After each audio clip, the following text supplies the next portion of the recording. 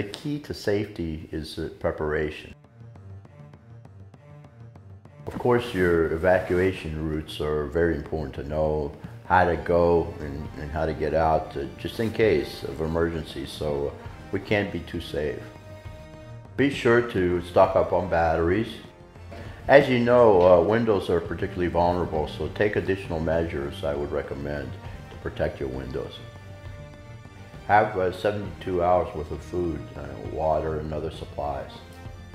Canned foods are really good to have in case of emergency. Next week we'll be filing a bill to give the consumer, my constituents, a 25% credit up to $5,000 on qualified improvements to your home, so you can protect your families. If you'd log on to ready.gov for more information. Again, we've got to take this very serious.